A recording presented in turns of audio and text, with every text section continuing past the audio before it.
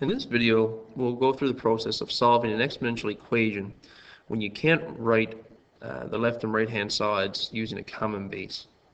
So the expression I have, or equation I have here, is 4 times 3 to the x equals 24. So to begin solving any equation, we want to work towards isolating the variable. So the first step in this equation of doing that would be dividing both sides by 4. So let's go ahead and do that. It's going to leave me with 3 to the x on the left hand side and 6 on the right hand side. Now I can't write 6 as a power of 3. So now I'd like to take the log of both sides. I'm going to apply the logarithmic function to 3 to the x and to 6. That's going to allow me to bring that x to the front here and say x times the log of 3 equals log 6.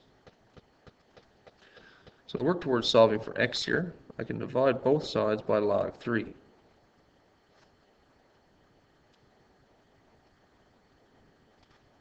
So we'll get a cancellation here. And this is going to leave me with x is equal to, I now need to find the log of 6 as an approximation. So the log of 6 is 0.778.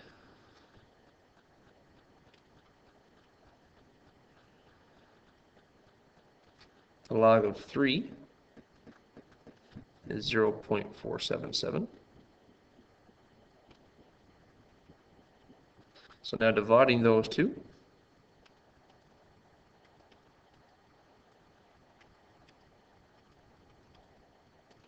I get that x is equal to 1.631.